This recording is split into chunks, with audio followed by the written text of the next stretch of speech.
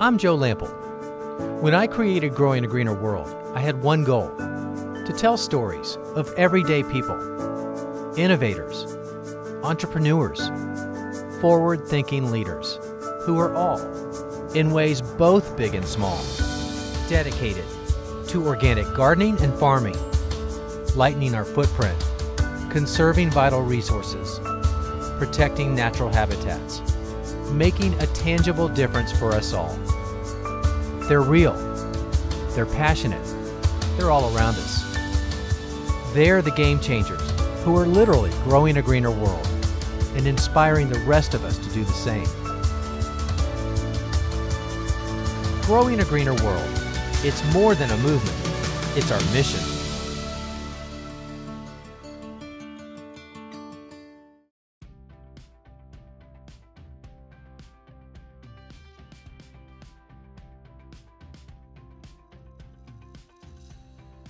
I love the opportunity that seed starting gives me to do some extra gardening anytime, but especially in winter when there's really little else to do to even get my hands dirty.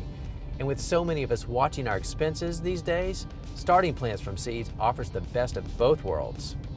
And more companies are specializing in the type of seeds they offer, so you can buy organic seed or avoid genetically modified seed, and you can grow many hard-to-find heirloom varieties that you just can't find anywhere else.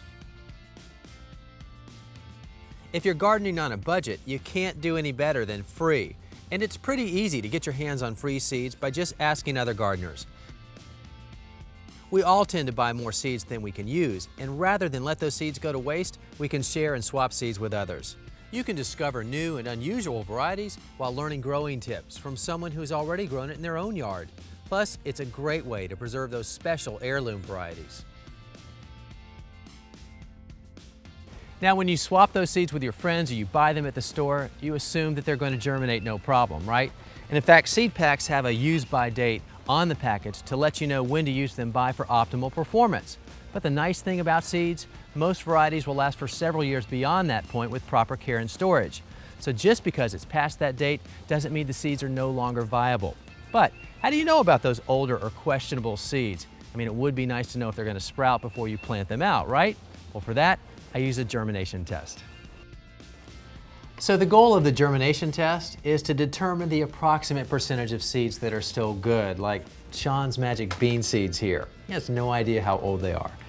But you can use that percentage to see whether or not you need to plant more seeds out to reach your goal, or on the other hand, whether or not it's worth even planting out at all.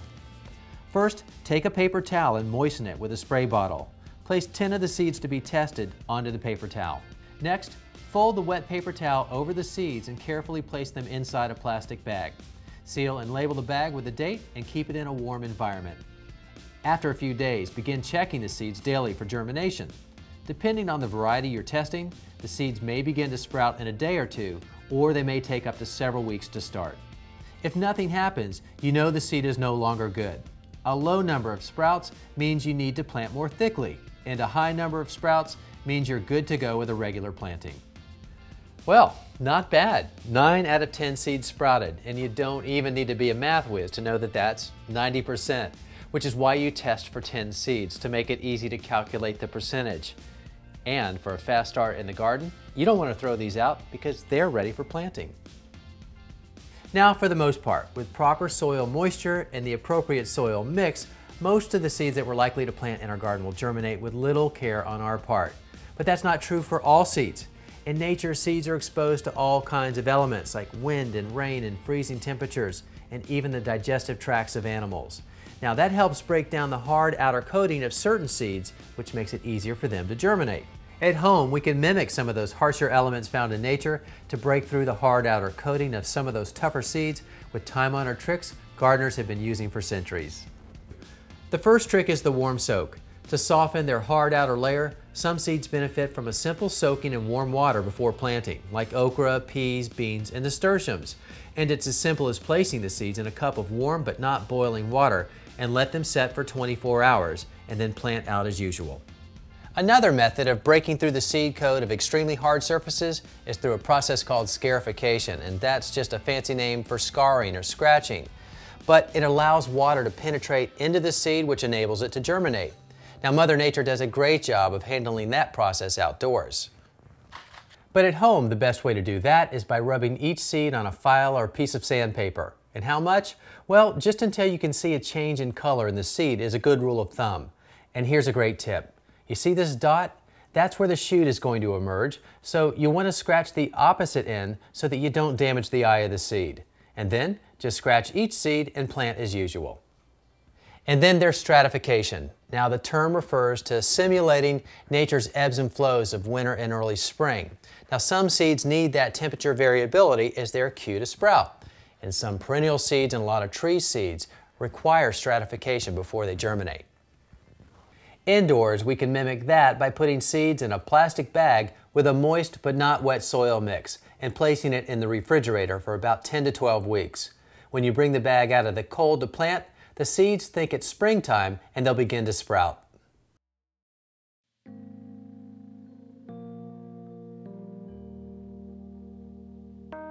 Now, anytime you can plant seeds directly into the ground, you're going to save yourself a lot of time. But how do you know what seeds perform best when you sow them directly into the ground? Well, that information is on the back of the seed pack, along with information like how far apart to space the seeds and the rows. Now, right now, it's midsummer and the classic crops are in full swing. But I want a fall crop of beans, and so I'm going to plant those now. And one of my favorite tools for that when I'm out in the garden is this planting stick. And I put that where I want the row. I get my trowel, and I just draw a line along the edge. I also have it notched out so I know how far apart to do my spacing. So I really love this tool. So I'm going to go ahead and plant a couple rows right now.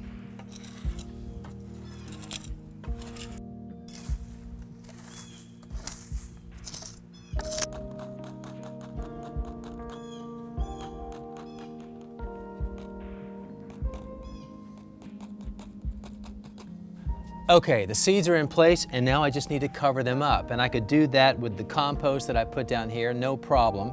That would be fine. But I've learned a trick that I've had great success with, and that is to cover the seeds with a soilless seed starting mix. And there's a couple advantages to that. For those tender seedlings, it really helps because it's so lightweight that the seedlings have no problem pushing through, and some heavy soil might encumber that germination. But it also is designed to hold a lot of moisture, and that's really important as seeds try to germinate. And then the other thing is, once I put the soilless mix down, I'm able to see it more clearly, so I know exactly where my seeds are.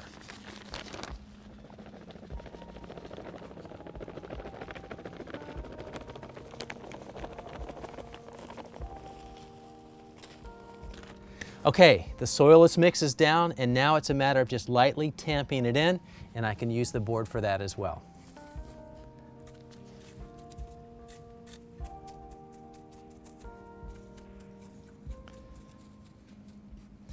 Okay, I'll add a little water, and in probably about 5 days for these bean seeds, I should see some sprouts.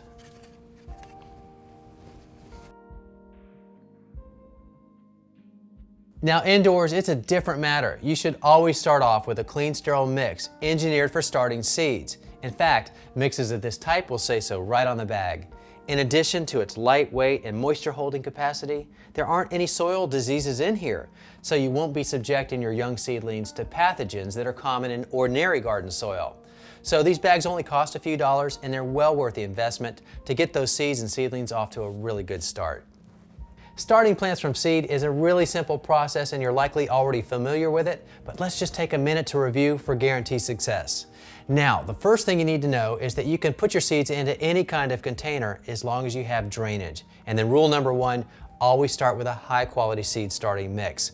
Now, there's a couple ways that you can do that. You can add the mix to the containers and then add the water, but I find that to be a little messy for the surrounding area. So I like to just get a big container and add all the seed starting mix at once and then the water, and keep mixing until it's the consistency of like oatmeal. And then it's time to put it in the containers. Let's do that now.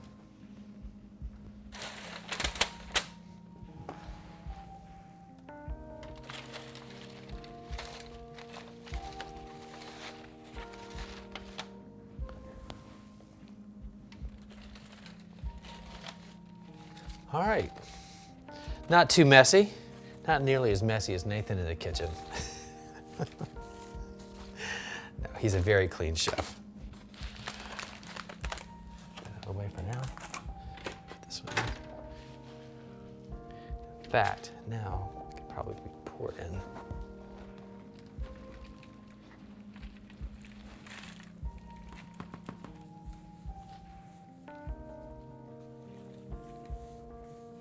Okay, that looks pretty good. And now I'm just going to sow my seed. I always refer to the instructions on the back of the packet to know exactly how deeply to plant it. And that's what I'll do with these tomatoes, and I'm planting some lettuce. Now, the tomatoes, they like a little darkness, so I'll plant these about a 1/4 to a 1/2 inch deep and put a little more soil on top. Now, depending on how precious your seeds are or how particular you are, you could get really careful with this, and I just kind of wing it and get 1 or 2. Maybe if I get 3 in one slot, that's okay.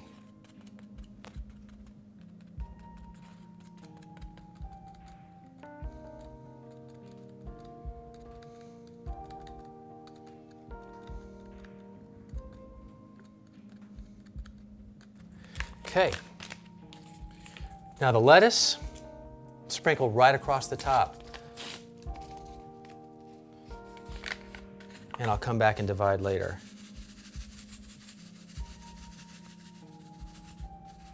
Once that's germinated, I'll pull these little seedlings apart and plant them out in the garden.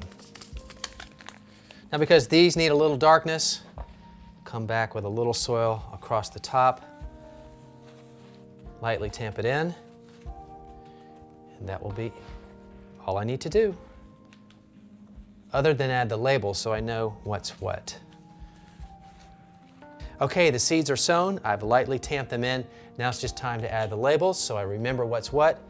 And I made these labels from mini blinds, so that makes them free. That's always a nice tip, right? There's the lettuce. And then it's just time to cover it up. Now I have the store-bought covers, but you know, why not use something free like this plastic wrap? Because the objective is just to hold the moisture in and let some light through. So this works perfectly for that, but since I have the covers, I might as well use them.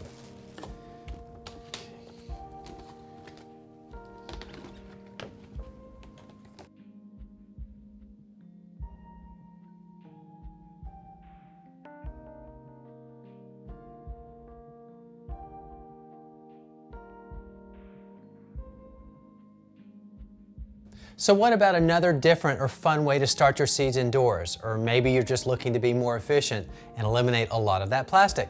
Well, you might want to try starting your seeds in soil blocks. It's a system that's so often used with small-scale farmers and avid home gardeners. And one of the best parts about soil blocks is that anything that you can do in a pot or a pack, you can do in the soil block. And once you have all of your equipment, you're not going to have to go back and have that extra expense every time you need to start more seeds. A soil block is pretty much what the name implies. A block like this made of lightly compressed soil. And because it holds together so well, it serves as the container too. But because there's no physical barrier around the edges, the roots don't become pot bound. But once the roots come in contact with soil again, they take off. To make your own soil blocks, start with a flat bottom tray to mix the potting media. And be sure to use a specially blended mix, formulated specifically for making soil blocks, since they need to hold their shape. The mix I use includes peat, sand, soil, and compost. Once you have your mix in the tray, it's time to add the water. On average, you'll need about 1 part water to 3 parts dry mix.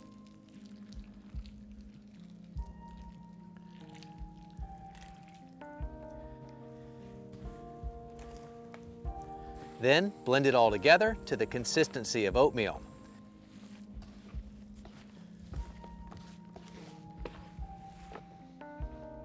Next, it's time to make the soil blocks. The key to the system is the tool. It's often referred to as a blocker. They come in various sizes, but basically it's an ejection mold that forms the cubes out of the growing mix.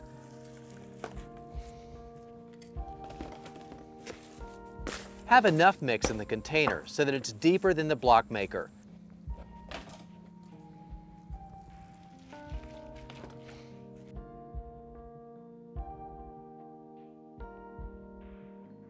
Scrape off the excess and place the blocker on the seed flat.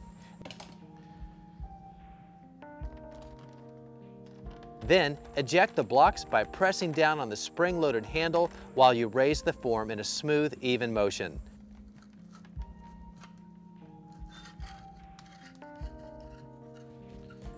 After each series, dip the blocker into water to rinse, which also serves to lubricate it for the next series. And if you have the need to make larger soil blocks, since the tool comes in different sizes, you have plenty of flexibility. So once you have your soil blocks made, it's time to plant the seeds, and that can be a bit tedious, but I found a great way to speed up the process. So find something with a sharp point on it, like these wooden skewers work perfectly for that.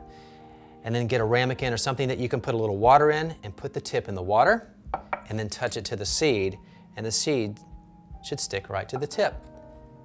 Touch the tip to the soil block, and you're good to go. You don't even need to cover it up. Now you do that for as many soil blocks as you need to seed, and then you place it under the lights and wait for germination. Now these are seeds that I started about a week and a half ago, and they are ready for planting. It's summer, no problem, and no transplant shock either. That's one of the advantages to soil blocks. But what if it were like still midwinter and you needed to buy some time before they go in the ground? Well, that's the reason for all these extra blocks. Let me show you the process because we're going to bump them up.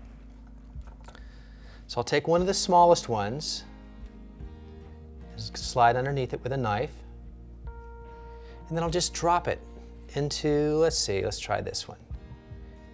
And those squares are made to accept the smaller soil block.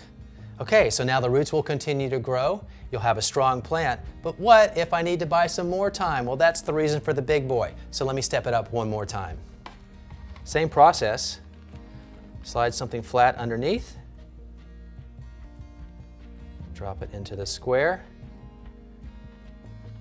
Those roots will grow out, your plants will grow strong, no transplant shock, and you are ready to go. Now I know this is a lot of information, and we have it on our website under the show notes for this episode, the instructions on how to do this and where to get all the supplies. The address is the same as our name. It's growingagreenerworld.com.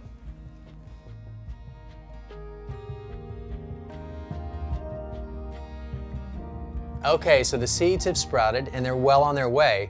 But if you're in a hurry to speed up the germination process, a simple way to do that is with a heat mat, like this one. Now they come in all different shapes and sizes, but the premise is the same. You simply plug it in, the mat warms up, and it raises the soil temperature to about 70 degrees. Now that's an ideal temperature for a lot of different seed types to germinate. But you could take the low-tech approach and do nothing, in which case the seeds will probably still just germinate fine. It just takes a little bit longer. Or you could do like a lot of people I know.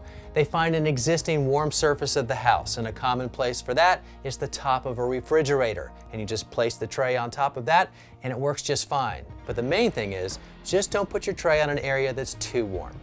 Now once the seedlings sprout, the cover comes off, and to keep your plants healthy after that, you want to keep air circulating across the soil surface. And a simple solution for that is with an inexpensive fan like this. I keep mine running all the time, and not only does it keep my plants healthy, it makes the stems and overall plants tougher and better able to withstand the harsher conditions when I plant them outside. Now, a common problem many people encounter once their seeds sprout are these long, leggy stems, and that's always an indication that your plants aren't getting enough light. So what do? Well, you give them as much light as possible, and even a south-facing window usually isn't enough. But a simple solution is to get these shop lights at your home improvement store. They're only like $10, and you get two 40-watt fluorescent lights, and you keep the lights on for about 16 hours a day, and you do that with an automatic timer. But the key is to keep the light as close to the top of the plants as possible. Like an inch or two is ideal. And as the plants grow up, you raise the light and everything will be just fine. You know, of all the years that I've been gardening, I still never tire of seeing my garden come to life. From those early seeds I sow in wintertime all the way through to that final harvest of fall, it never gets old. And I also love to save those seeds throughout the year so I can replant them into my garden next year so the cycle continues. Now there is a lot of information to know, and we have more on our website under the show notes for this episode. And the website address, it's the same as our show name. It's growingagreenerworld.com, and you can also watch all of our past episodes there too. Thanks for joining us. I'm Joe Lample, and we'll see you back here next time for more Growing a Greener World. Oh man, I love this. All right, check this out. Organic heirloom black creme tomatoes, some of my very favorite varieties right here. I know we got to film, but you know what? I'll see you guys in a couple minutes. I have a little tomato